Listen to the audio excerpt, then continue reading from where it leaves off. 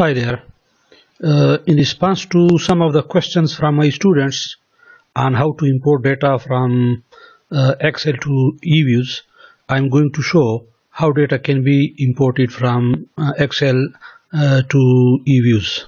So I have eView version 9 and this is blank, there is no data in that. I have data in Excel like this. This is time series data which is quarterly, and this starts from 1983 up to 2003.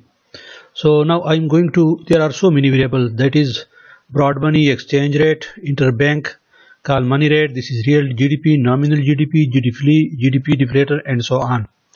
So now I'm going to shift this data to eViews. And how can I do that? Please be with me. I will open my eView and I will click on file. I'll go to import and I will click this import file from. Now here in this window I will have to specify where my file is. Since my file is located on desktop, so I will press desktop and this A0 is my file. I will press open, then I will get this. Now here it says these are years, these 1, 2, 3, 4, these are quarters, these are broad money, exchange rate, interbank call money, and other data is here, in all these. Now I will click next, and here I have to specify this is year and this should be number here, or instead of number I can write here date. Now click next. When I click next, I will get this, and by default this is unstructured data. Since my data is time series, so I will click dated regular frequency, and here since my data is quarterly, so I will change this, and instead of annual I will press quarterly, and here I will write the starting date, and that is 1983.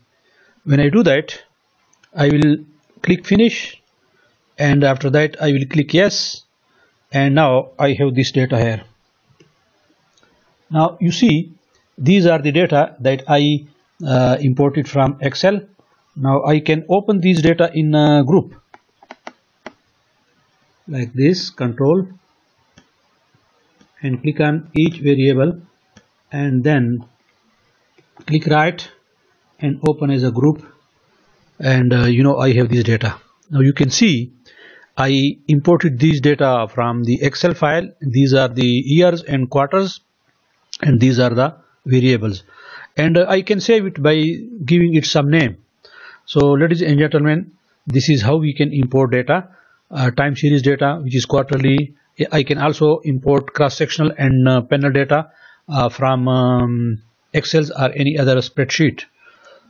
Thank you very much for listening, and I'll be with you in the next video.